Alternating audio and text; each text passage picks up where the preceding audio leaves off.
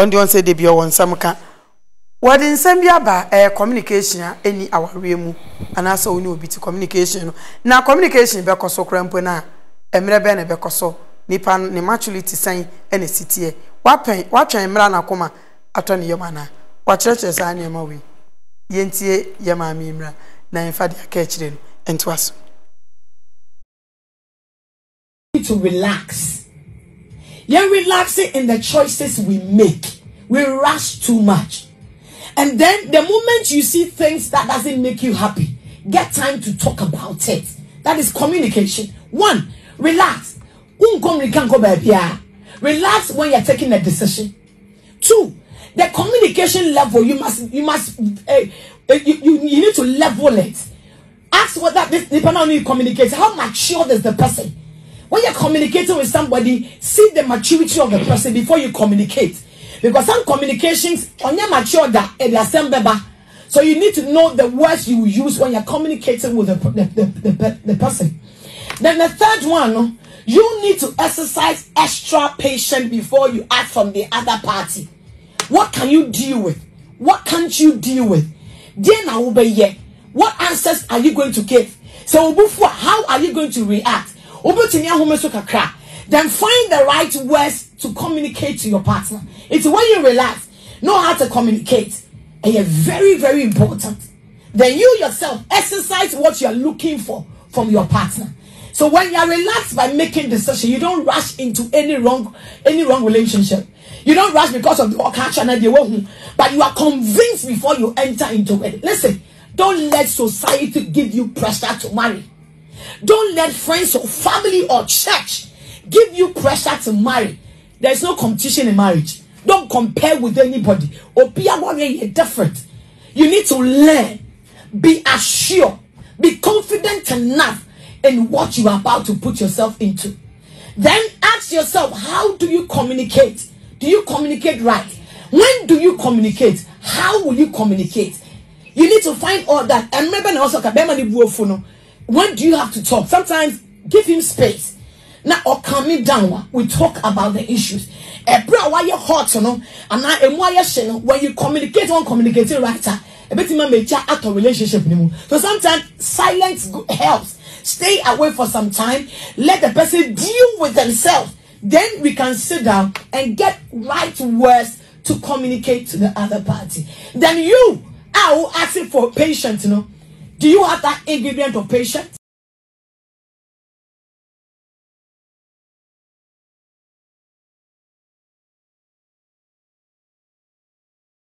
Let me say idea ya na onani ji wo ne say wonye mfonso ntu mu da. Oso otimu so waka de ye kasa nya no a wo se da bi saram ka no ma de say bi ade na nya de na ade de she ho ye kasa amen kra ma men che ma mi mesre no kasa tentene hu ne sa no ne ba edu tambi ha adwene o kasa tentene o kasa wonto no bo na yile bi kura no ko kwa ni mu awale wati ase wo ba kwa no so yile bi kura no ko chirichiri mu a enko kasa mentasu ntram ni sei mesre no onto no bo ni yie no opede no so wonwene no nkwa ho mesre no a na oni ba ma me fan state mo bia pressure ma nko wale no oni ba obia pressure obia ma obia nko wale no obia pressure obia but wote wo na sa wazo hu ni se o pick time no pick time no what's it peak oh oni ba me si peak na me say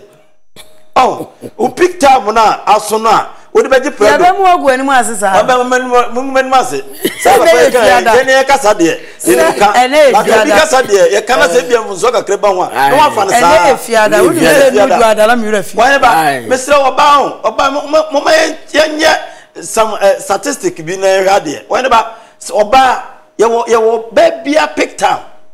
oh ye wo ba bia no ne pick time no a wo kan ye wo ensre why ba ensre yo baby a pick time why ba so pick time na bia samre no obetimanya predo obetimanya sa na manema no ama wanya ba ma bia obeti wasemase no wo de honi di agura e be du terminal ya mambisa I'm telling you why ba say me dofo aware na ehuhu nyehu do be ka say ehu bia no SMPP ni ndi sa pato tiase e na e ma ba wa na bi be ba no ntiase obi o wodi na ho ofachi obi o wa wodi na busia ofiri mu achi bebre sa na eye wo mu na nka wale de se ho ofe se wo busia mu ye se ye den unya kwa awale mu ese ote awale ase eno nkwa na hia oyeba awale atwam mo ba o me na me ka kire wo atwam ye wo emma bebre wo wa ese no omu foso ase nkombeto awale so eso to no kura no omu nya because eduru time wo gina na so a be ma be pe no a one ne betena no wo de na awale nya kabastai na awale kaba awale atwam se kabakura I'm telling you kabakura de atwam atimi ye ni ye what you say atwam entima won ye na mo bia mfoso but ehon ne de tie mi o me force aware no and de ni so bia force ye wo obi wo ho a ni wiase oba wontimi nwale what you say o dwene no ye wo eno enforce no mana na mentimi no wotena mahunu se woni be ma bi ti a matena mfie nsia ana de se no obeti ka ma ne nwale o wani ba wani woda na enti ekwo mfie num no na me maame wo papa na metiate wo da bi so no wo wanya bi ni woda de no ne ka no force no wani ba wutimi di bi de ne wale obi anka se wunya bia kokofo obi force da bia no de e ka ne sei omunta anya sa but woni obi wo ho wo besiu da bia wo be fa wo koda wani ba woda no ho woni wo ye de mo be ye bia no wo wale wanti wo maame no papa mo nkasa da bi yanya ne sa wani ba mpratwe bebrebe no efuno obi no tena be 5 years afa no wale na yede woni wo cross maame nkotu din no ne yan hwe kakra nsa saa na ekoso onti ne de ya ho mpim ho na mmaba wa no omu nwale because awale no mu nwale no namba nkyere na wo ha ese wensa ate wo ha ese scam bi do bi atena ka nwa koku no saa na ekoso on saa ne ma no nanchen no wani ba de to sumienu ye ka communication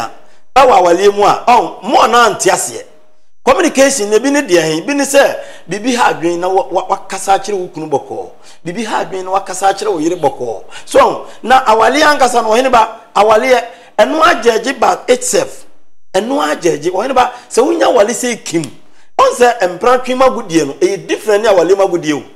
empratwe no wo betimi ofo achi no oso achi no ye no sa ne mani nyina no minimo bia woni ne girlfriend nam amrada on sekitu abi o oso ne nsa no wa mena huri kama wapeja no de na si akire wo ba samu wale asa ne ma no entensi ye nya ho ensi kra wo tie mu kra ba san di watam senti wani etuetue watiko normal oyini ba edua aso aba no ene ye de aba kwa ase ensen so kwa so adie bo fra de na de ensen kwa so ayi edu tambia situation bia na de communication we wasam de ebe de ni asam na amfa mo de amfa no be fam so oyini ba situation bia na communication ya no bi pese agudie na ye di no wo empratwe mu no ye san kodi sa agro na wa awalem oyini ba enye se bia nipa ne mpew se munya wale se ekimu a masi abrabo kwan so empratwe na kwaye koto we mame medi we wo ba to aduane bre me ene sa na ema no ma oba wo kora na o se pie bra ne betua drop ne ka ne sa na ema no oyini ba se mu wale a eni oba na pie a eso mani ska o de be fa dropping in and out aba eye sa na tienya afi na wo be ba na wo be pie abantere se wo ba betua at the same time mo wale a enkura hwe bebam we bebam tidiro ba bia agudie no so tikakra mate agudie no so tikakra ba ye ka communication ne se mo bedim ho ngomo e wa abrabom nasia ye ye dai ntoto ye be ne pese ye odo ye di ho ngomo no ne friend communication na dodo na de communication akoye agudie no a ye di no saa empratwe anya no ne ye ka ye ka communication a ehia se mudi nkomo fa nkura no ho odo ye se nkura ne be ko school ye be ye dai se na obenya odo wo se obenya se o de se o si niska ni wokura no a me weska bi se da ho ye mfa nso so ene ye friend communication ankura na disua no se na se kofom ba fi a o ma disua no kofom ye be ye ne dai ene ye friend communication waduma mute say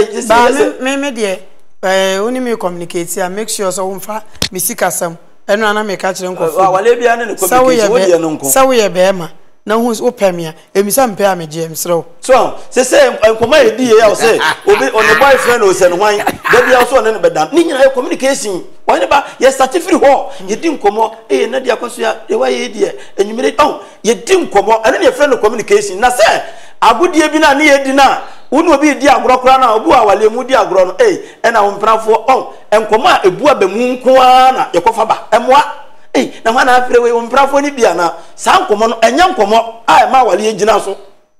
enti communication die ehia wa awale mu na communication what type of communication esemu die enkomo bi wo akofa ba wo partner no utimi se wonye interested na still wudi puano emwa oh enti ehunu ha Mase wonye oh na de wonye ba dai se exams ni ya na wona wo ka bro ya ka o mate oh na me na o me ne wote ase wo dura man for attention se me ntebrofo ntebrofo wona ba tika wona wo tie ye ka twi ibu be wona aka brofo na me ka se me tisa aka obu wa wo ka brofo na wote ba wo mi na no nka bi na ede me tika me dem tie me ka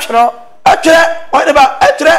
o yo my school o mo course ato no mo na timi twere pa o pa kwere o mo course ato na aba school no o mo na twere because you know international choir for so second brofo nti brofo na hia wo mu oh why ba ye course ato ya twere no nya no mpa what you say o nti de make am go sin nyina no say ye ka communication a ye wona hodo enya communication say ese bia wukuna ba fie na bia wo ye business because this time ye business wo fon so na wo di nkomo bia sabe enya nkomo hunu e kwa akotare no eno no e basa emoa because abrabo de yanim wo ba ye ha dan 2 years 100 million 2 years 200 million at the same time wasa je prot o hini bi kura for asase ye di apimbina no doso wo ba mo wale ya na mo dwene sa ne ma no onim ye wo obi ti sasadek woni akoma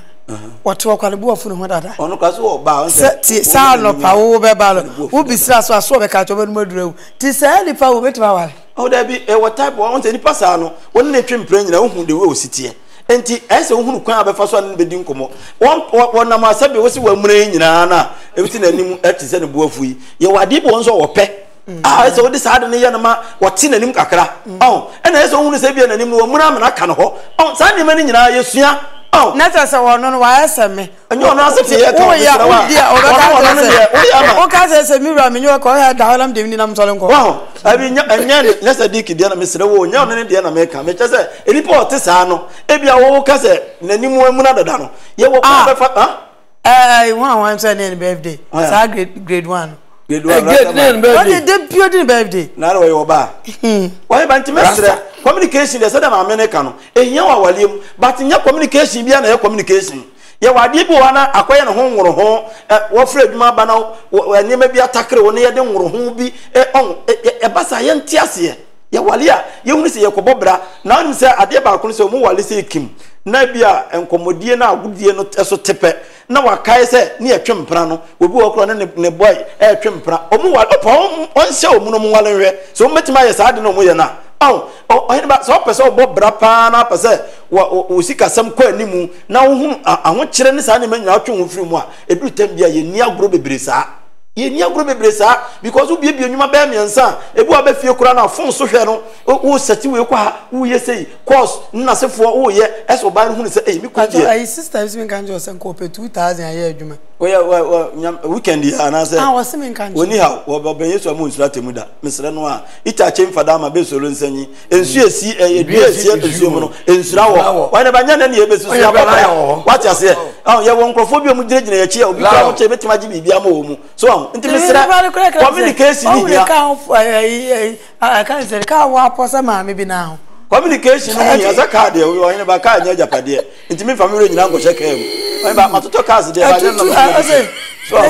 enkasa sa wo ne ba nti Jamaica ko si nyina se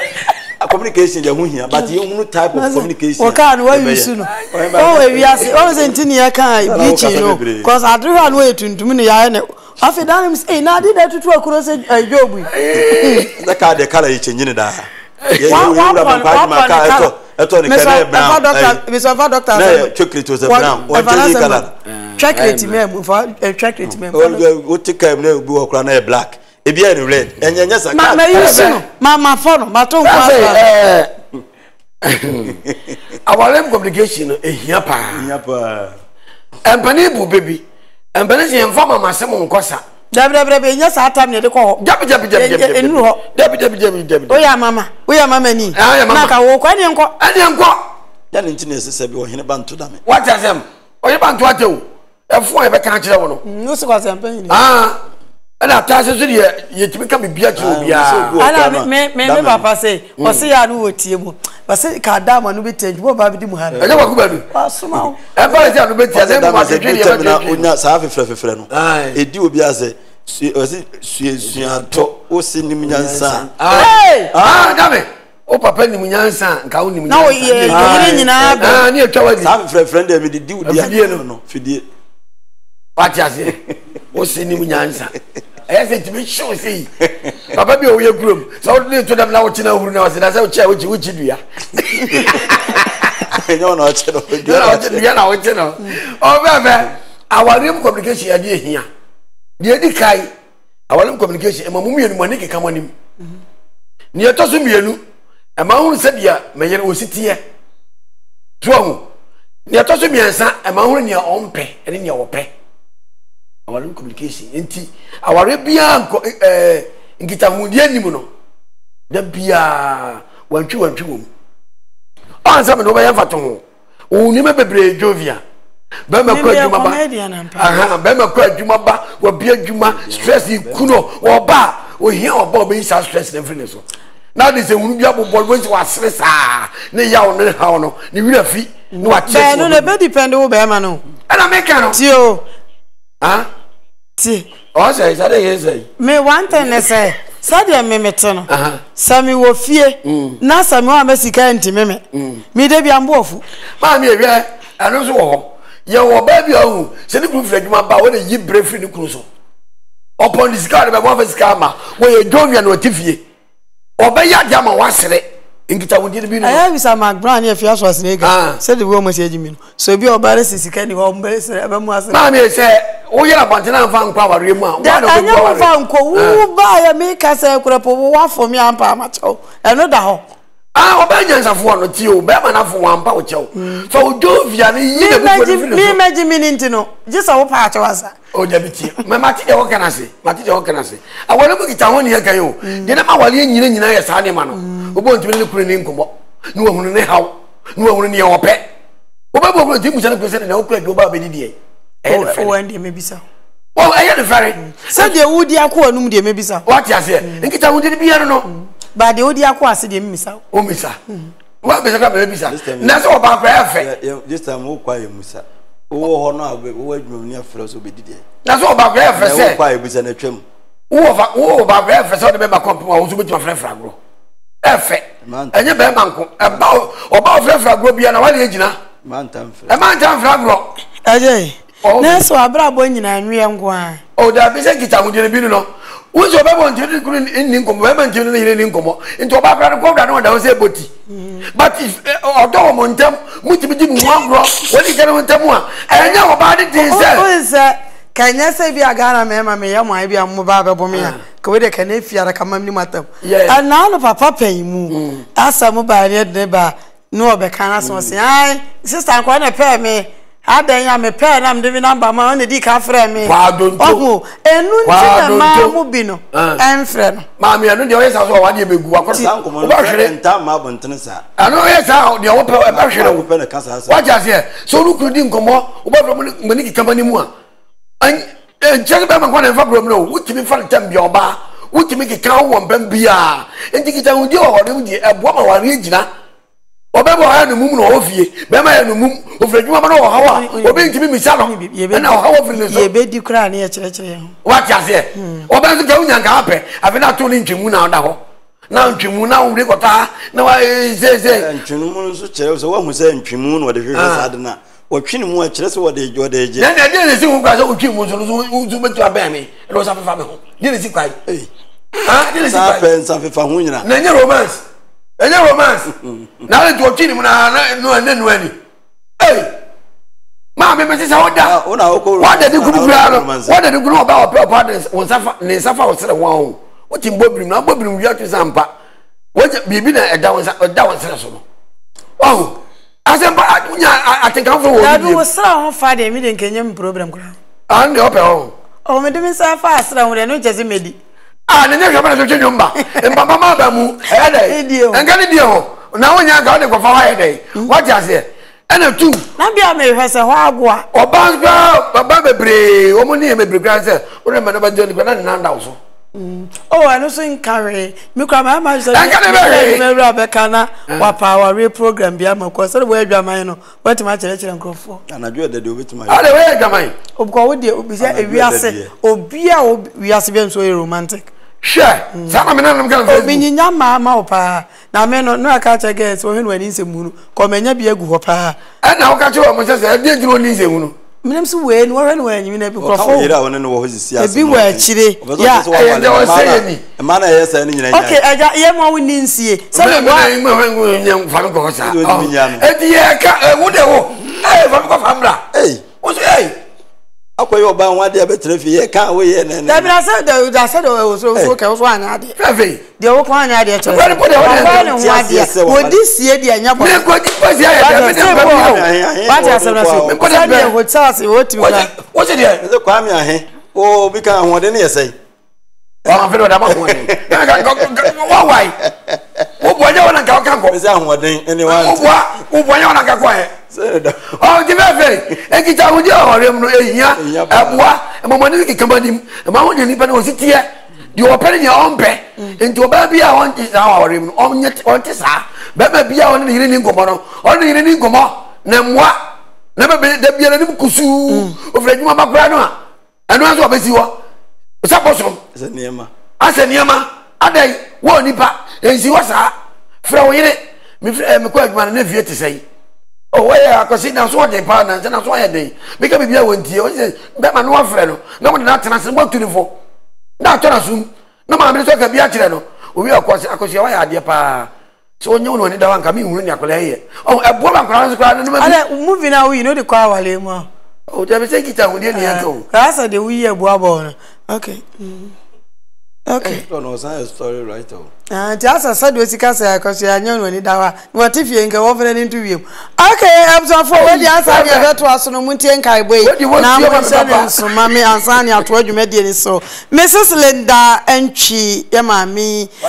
Mrs Linda Entwi dodo na afre no amabo ahema ya mami adan bonkum so abusia edwo yawo ani awerehwo esi obibia ayi se nyame ya ado amemi nde edi animu ye eye 7th May ye na ye yi no ni akra na chi kra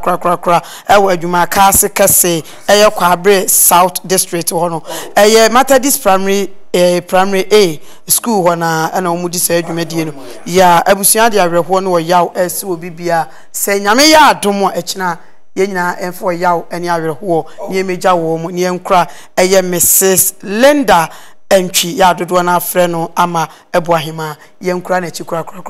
empanimfo se sebe de ne wira ho no obi na chekere ne wire de na chi apaye so no enyo no anepa okay